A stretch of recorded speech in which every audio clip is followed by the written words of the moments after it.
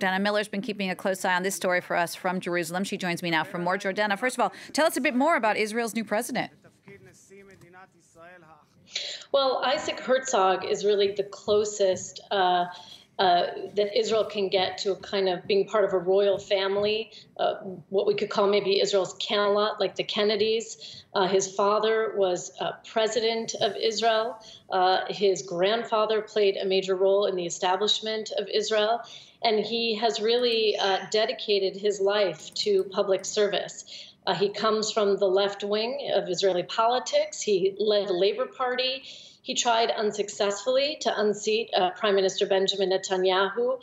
And many people have long said that this job, being Israel's president, which is a kind of ceremonial role, nonetheless a very important one for Israel's kind of perception around the world, that this is a job Isaac Herzog was born to have, because he is already so familiar with not only the Jewish diaspora, Jews who live outside of Israel, but he is a known name around the world, in capitals around the world, in Washington.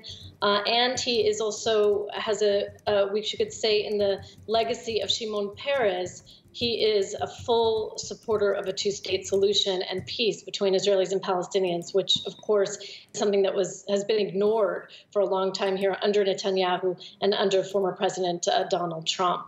So, Jordana, given all of what you've just said, what kind of effect might the new president have on the coalition building that's going on right now? Right. Well, that's a great question. Clearly Isaac Herzog is a proponent of the parties that are working feverishly to announce a new government by the midnight deadline here. And from what we're hearing, from what I'm hearing from sources on the ground, the centrist Yair Lapid, who's leading those negotiations, he's just about closed the deal with really 8 different parties. This is a government that will reflect Israel like none other, from right to left, religious, secular, straight, gay.